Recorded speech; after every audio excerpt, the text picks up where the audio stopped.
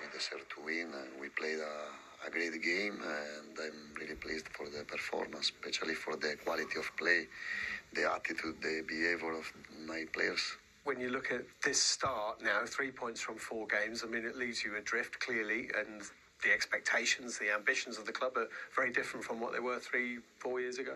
Yeah, that's the reality of what we're dealing with this season. We knew it was a totally different season to last year. The expectations go up, the demands go up.